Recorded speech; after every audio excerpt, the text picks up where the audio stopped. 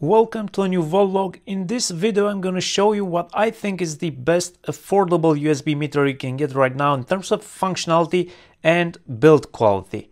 The functionality built into this USB meter goes beyond your imagination, and it's hard to even remember all of the different functions this meter will support, and the PC app they offer has to be one of the best apps I've seen from a Chinese company. It doesn't mean it's perfect, might still have a few bugs, but definitely the best choice in terms of USB meter that you can make right now.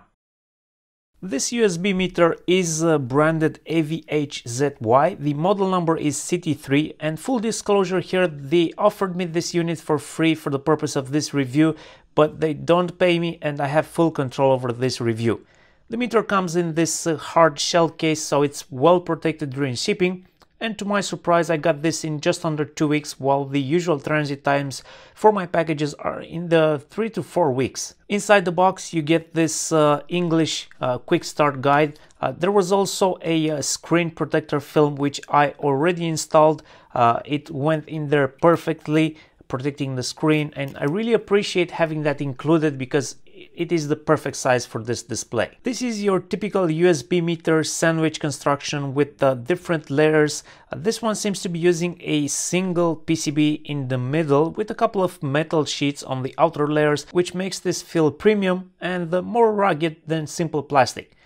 We have the typical USB Type-A connection for input and output. We also have USB Type-C input and output here, and also micro USB for the PC connection. The LCD is 128 by 160 pixels at just 1.77 inch, which is not a lot. You can definitely see those pixels, but for a small USB meter, I can't complain. It's still very readable. From the silkscreen markings on the back, we noticed the controls. There's this switch to enable or disable the power delivery control, and there is this multi-way switch for left to right and push to navigate through the menu.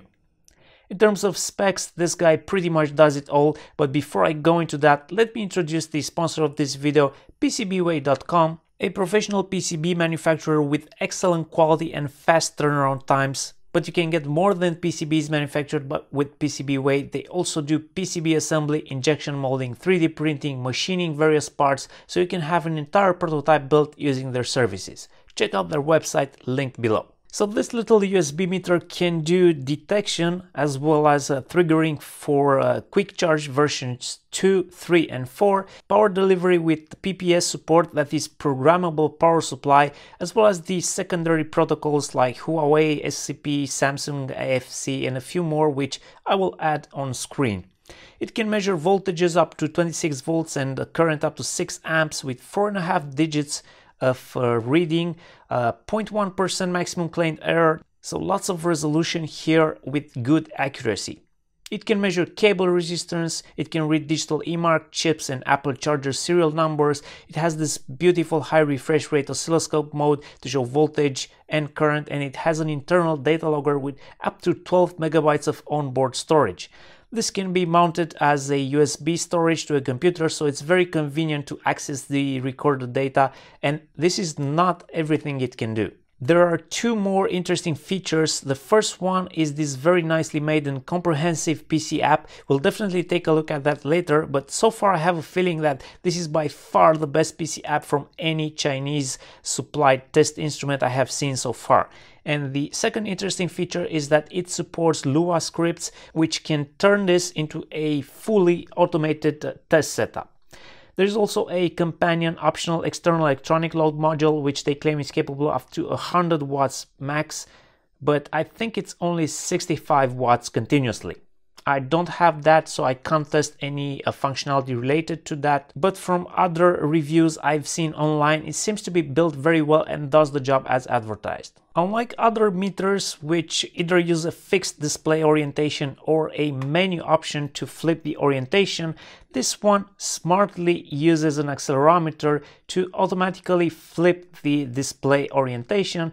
And if you've been testing USB devices with power meters like this one, you've no doubt seen the utility of having such an automatic display orientation feature. Because this is a very capable trigger device for all of the protocols I just mentioned, you need to be extra careful of the devices you connect to the meter on the output of the meter while triggering those protocols. The user manual and the meter itself gives a warning on this, but imagine you have a device connected on the output which only supports 5 volts and you use the menu system to trigger a charging protocol for 12 volts or even 20 volts. The magic smoke will be released, no doubt, so make sure the devices you connect on the output support the protocols or voltages you plan to trigger. And I don't think it's worth going through the different protocols in this video because the meter works as expected for triggering those. I mean, if you've used any kind of USB meter before, this does everything your old USB meter used to do, but just adds more functionality and probably does it better. The user manual is a great resource in that regard, so I highly recommend you check it out to get a full understanding of what this meter is capable of and how to operate it. I will link this in a PDF version in the description of the video. But generally, you will use the navigation key left to right to switch through the different screens, and you push or double push to select and then adjust values, once again with the left and right key. My only complaint would be that because of the high number of features and the limited input method on this USB meter, sometimes it can be hard to remember how to navigate the GUI, so it's not very intuitive. There's just so much functionality and so many options in the menu, it's hard to remember which shortcut does what, but I would assume this gets better as you use the device more and more. Nonetheless, I would not throw away the short quick start guide. I will probably keep this with the USB meter because I think I'm going to be forgetting how the user interface works if I'm not using this every day. Also, it's fair to mention that although this USB meter might work with USB 3.1 Gen 1 and 2 pass-through, that is not guaranteed by spec. Because of the high-speed signaling which is going on USB 3.1, the signal integrity does suffer a little going through the meter PCB, so not all devices will be compatible, but by using high-quality short USB cables, you might just have a working setup on USB 3.1. If you're in the business of testing those high-speed USB 3.1 devices, then you probably need to switch to the next level and get the professional stuff that will cost you thousands of dollars. I'm going to show one of the functions I like the most. It's the oscilloscope view they built in. I'm not sure my camera is capturing this in its full glory, but the refresh rate on this meter is crazy. This looks like a really good oscilloscope screen with a very high refresh rate, and it's definitely good for looking at voltage ripple because you get both a DC graph option and an AC coupling option. I will also quickly show you how the PC app looks like. This is Windows only as it's built on the .NET framework. There is currently no option for Mac or Linux users, and a nice feature of the software is that you can link multiple devices into the app at the same time. So when you couple that with the Lua scripting capability, you can see how this can turn into a automated test setup with like a bank of multiple of these USB meters. Another great feature of the software is the PD protocol analyzer, where you can zoom in and view individual packets that are being sent between the devices, and I will try to include some sample videos of that on screen. That is a really useful feature for me when developing USB Type-C products. Although I have not used this extensively to encounter any bugs, it seems there might be some bugs in the PC app as some users are reporting on the forums. Even so, this is still the best USB analyzer for the money and probably the best app I have seen lately. In terms of verifying the voltage and current measurement accuracy, I looked at a few different voltage levels and checked against a high precision bench multimeter. I have found the voltage reading on the meter to be very precise and within the specified accuracy, and the same can be said about the current measurement, but take that high resolution with a grain of salt, as the less significant digit tends to jump around quite a bit. And this wouldn't be a true Voltlog review video without a teardown, so here it is, 4 screws on the back, 4 screws on the front to be removed, and we get a chance to look at the electronics inside. Let me just position this better for the camera and we'll discuss the individual elements we have on this board. I've identified some of the parts in here, but I'm gonna start with some of the stuff that I can't easily identify, but the manufacturer claims they've used. So they claim the three-way switch is from Alps, the USB connectors from Oppo, as well as some other known brands for the shunt resistor or some inductors which are on the board. Now, what we can identify is the main microcontroller, which is an STM32F411. That is an ARM Cortex-M4 series microcontroller that can run up to 100 MHz. This is no doubt responsible for the processing power of that smooth high refresh rate for the display and maintaining that PC USB connection. Not sure this is a genuine ST micro part though. Due to the chip shortage, they could be forced to use a clone. I don't see any ST micro logo on here. We have a small flat flex expansion connector.